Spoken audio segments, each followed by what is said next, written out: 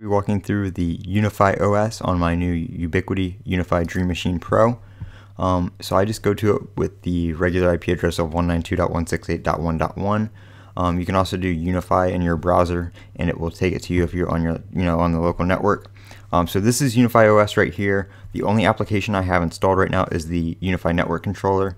But if we go down here to Settings, you can see some of the other stuff. This is where you'll find your settings, your firmware update, and your information about the Dream Machine Pro itself. So your CPU load, temperature, memory, all that kind of stuff. You can also install the other applications here, such as Protect, Access, and Talk. Talk is still in beta right now. You do have to be invited to join that beta, so you can't really do anything with that if you install it. And then we have your advanced settings down here, where you can turn on or off automatic firmware upgrades. If you want to run beta firmware on it, you can also enable that down here, so it will get the beta firmware updates. The cool thing about this is you don't have to install this separately. You can update the network controller separately, but it is usually updated and runs a different version on the Unifi Dream Machine Pro firmware. So this is 5.13.17. This is the beta firmware for the UDM-Pro because I was on a beta version of the network controller when I was hosting it on my Raspberry Pi. So in order to restore the backup, I did have to update to a newer version. I couldn't use the current release version on the UDM-Pro. So if we click into this, this will take you into the application. It's going to look just like if you use Unifi Network on a Raspberry Pi or a Cloud Key or wherever you may be hosting it. This application just runs on the UDM-Pro. So that's basically the only difference. The UDM-Pro is just capable of running different applications and services and stuff like that. You do get a couple extra features though with this, like the threat management and that kind of stuff. If we go down here to the settings, your internet, your WAN networks and all that kind of stuff, instead of doing that through a different portal, if you have like an edge router or something like that, everything is built into Unifi.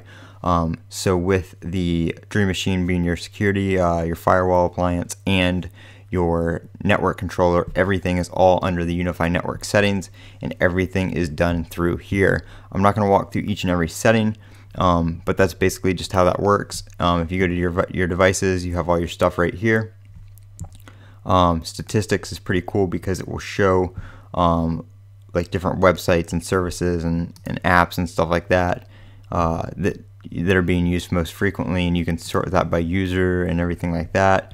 You can also add a category. I thought I added games, but I don't know if it saved or not. So like if you want to add games and see like a Nintendo, so my Nintendo Switch was probably doing something on the network, you can do that as well to see what is taking up your bandwidth and using the most data. So that is pretty cool, that it shows all that kind of stuff, and then it'll show your Dream Machine Pro utilization up here and your internet capacity based on your speed test and your download and upload speed that you configure. Another thing you can do is if you go down here to settings, I thought I clicked on it, but I guess I didn't. Let's see.